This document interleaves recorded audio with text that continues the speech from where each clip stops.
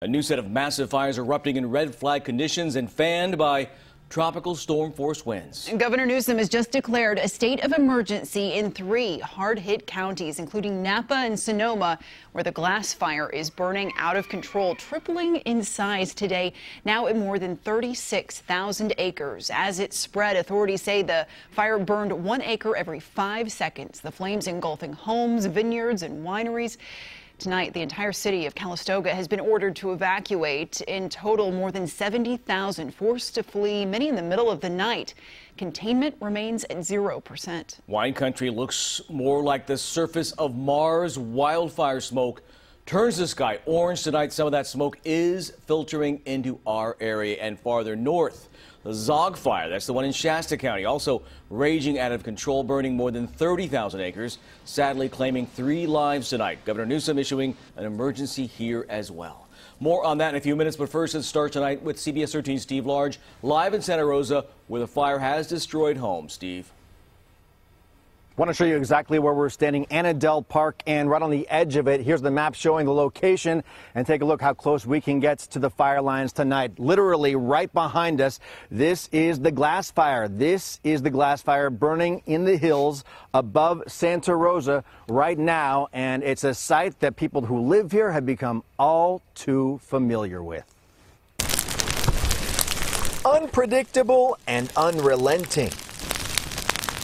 Flames from the glass wildfire wreaking havoc in wine country and creeping into neighborhoods where people live. This is about as close as we want to get to the flames burning on this particular hillside in Santa Rosa. You can see the flames just burning through the trees and the brush, turning them into matchsticks. And I'll stop talking for a moment. You can hear the crackling of the flames just chewing through the hillside. The glass fire hopscotched through the exclusive Santa Rosa neighborhood of Rincon Valley, leaving some homes destroyed, others untouched. Some people stayed behind during evacuation orders, using garden hoses in an effort to stop the spread. Scared. Very sad. Elizabeth and Victor Prochaska's home survived this glass fire. They are not celebrating. We don't feel safe. David Oliver lives in Santa Rosa's Coffee Park neighborhood, rebuilt after the deadly Tubbs fire burned down nearly every home 3 years ago. It's complete deja vu. We're reliving it all over again. The glass fire has left him wondering whether this should be his forever home. We talk about it like, well, this is kind of part of living here, but at some point it gets, is it worth it? You wonder. Another wildfire, leaving another round of destruction in its path. The big city of Santa Rosa, the Sonoma County seat, is taking a big hit again. Here we are live at the 10 o'clock hour. Another look at the flames of the glass fire burning in the hillside above Santa Rosa. Firefighters do have their eye on this particular fire line right now. We can come back here and I can tell you that, from our vantage point, we saw 3 homes burned down. We have no official running total of the problems that we saw with homes destroyed and damaged in Santa Rosa today. But of course, that's going to be something that will soon be coming out. Meantime, the city of Santa Rosa is saying that they're asking residents to stop using their water, to conserve as much of it as possible, because they want to keep that water pressure available for firefighters. That's important. All right, Steve. Well, the fire has burned or destroyed several famous wineries, and many more are threatened.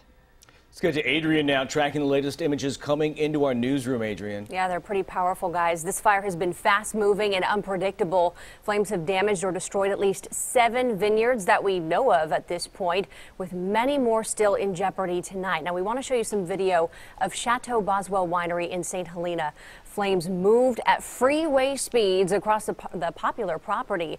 And take a look at what is left of this property. You can still see things smoldering, parts of the building burned down to the foundation. Also on the Silverado Trail, the Black Rock Inn was destroyed by flames. It's a well-known boutique bed and breakfast in downtown St. Helena. Crews just could not get water on it fast enough to save it. And early this morning, air tankers were seen dropping retardant near other wineries. The co-owner of Mending Wall Winery saying flames burned right up to the tasting room doors. Now, take a look at what the legendary Meadowood Resort looked like. This is back in 2016. It's known, of course, for its Michelin 3-star restaurant and croquet field. But this is what the 5-star hotel looked like earlier today. One of the main buildings there on fire, flames surrounding the tennis courts there, patio chairs burning, and a thick gray haze just sitting over that entire beautiful property there. Sadly, guys, those images, eerily familiar sights for so many there in Sonoma County. This fire coming just 1 month after the Wahlburger fire. It's just keep on coming. Well, a bright spot emerging from the devastation as a family whose home was destroyed searched for their dog Kona. The German Shepherd ran into the woods to escape the flames. Sean Marr's daughter and others called and searched for hours. It was the one piece to her past she wanted to save. It's been my childhood house growing up. It's hard to see it gone. We'll get ready to smile because after a few hours, there's Kona. She came running to the sounds of her family's voices, tired and dehydrated, but alive. Thank goodness. Well, the flames spewing smoke and ash into the sky. And take a look at this. A woman in Santa Rosa holding a piece of ash as big as her face.